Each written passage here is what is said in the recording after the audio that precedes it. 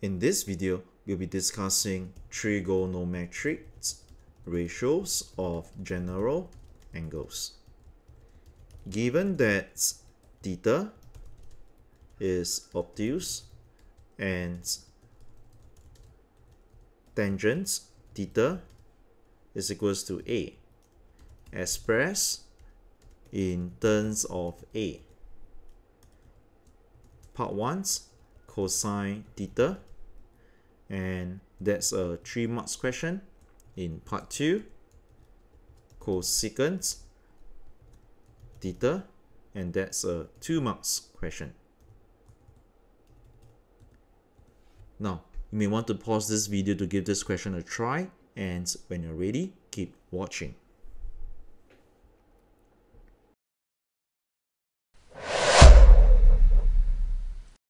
Since theta, as mentioned in the question, is obtuse, so over here, since theta is obtuse, by obtuse angles, we refer to angles that is greater than 90 but lesser than 180 degrees. So theta lies in the second quadrant. So now let's move over to the right hand side of the video where we draw a second quadrant diagram here.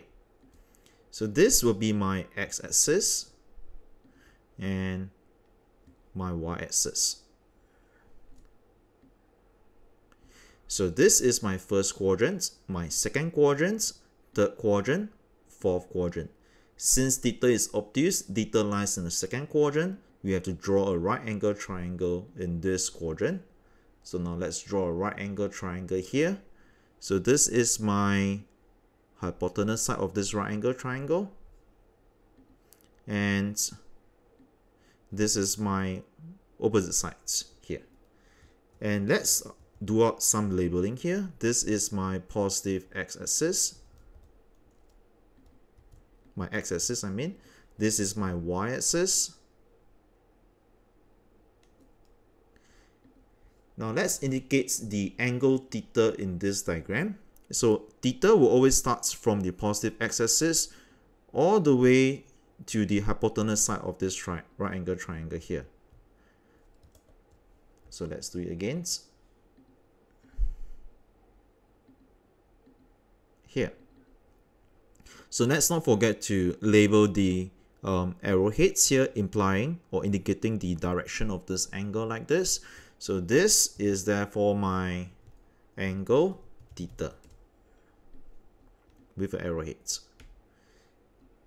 Now, if this is angle theta, then the angle within the right angle triangle will therefore be the basic angle, also known as alpha. We're going to label this as basic angle alpha here.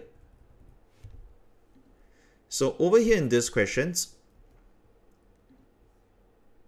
they also mentioned that tangent theta is equals to A.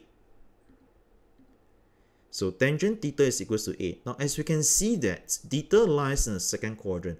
Now by the ASTC methods, now the second quadrant is when sine is positive. Only sine is positive. Tangent must be a negative.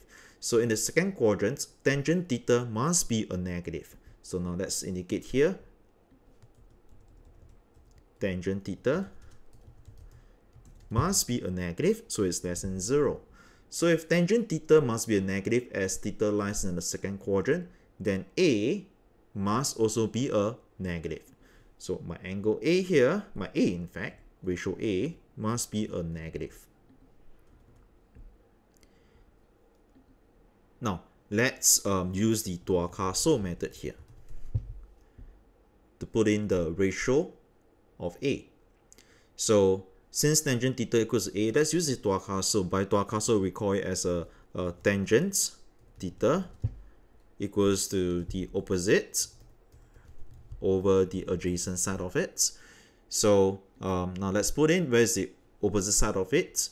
A over 1. So this is my opposite side of it, of this right angle triangle here. This line here is the opposite, which is A, and my adjacent, which is here, a 1, this part of it.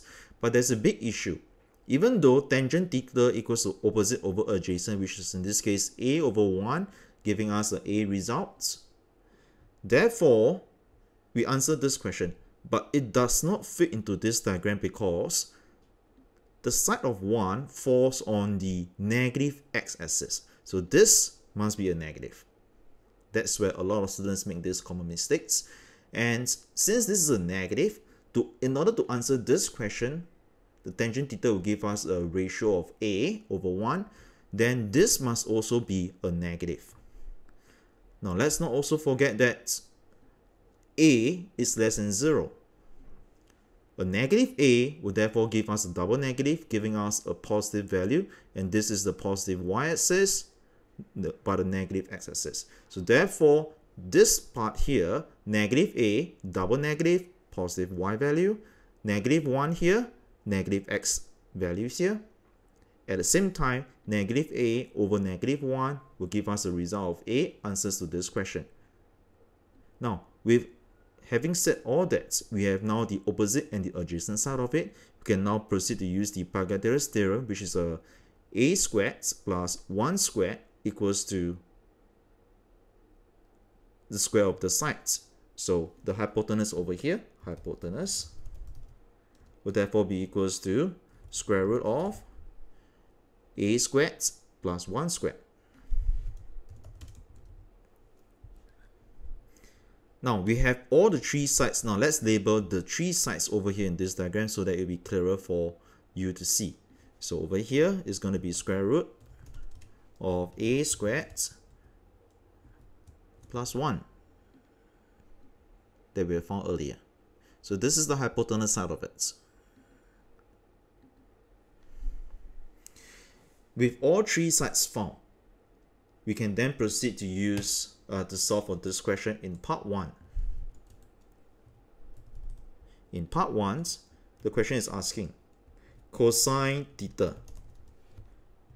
Cosine theta using the Tuakaso method, which in this case the car here. Alright, you can see the car here. So cosine theta will therefore be equals to adjacent. The A in the car refers to adjacent, the H representing a hypotenuse. These are the acronyms for it. So car refers to cosine, A refers to adjacent, and H refers to the hypotenuse side of it. So cosine theta equals to adjacent over the hypotenuse. So this is the angle alpha, and the adjacent of it would therefore be this, and the hypotenuse side of it would therefore be this. So it will be negative 1 over square root of a squared plus 1. So negative 1 over square root of a squared plus 1. So this is the answer for part 1. We can then use the same methods to solve for part 2. In part 2, we are asked to solve for cosecant theta. Cosecant theta. So this is a reciprocal trigo functions by cosecant theta. Cosecant theta. It refers to 1 over sine theta. Alright, cosecant theta is a reciprocal trigo functions of sine theta. So how do I memorize it? Just look at the third letter of this reciprocal trigo functions. So it's a S, implying it's a 1 over sine theta. So 1 over sine theta is easy because we can find our 1 over sine theta here in this case. Alright, so 1 over sine theta, so equals to 1 divided by sine theta. So what is sine theta? By sine theta, we now use the third Tuakaso, the third acronym here. So, which implies a sine theta equals to the opposite, O representing opposite, and H representing the hypotenuse side of it. So sine theta equals to O over H, opposite over hypotenuse. The opposite is negative A. The hypotenuse is root of A squared plus 1. So therefore, negative A over root of A squared plus 1. Now, basic simple algebraic manipulation would therefore give us negative root of A squared plus 1 over A. So this is the answer for the part 2.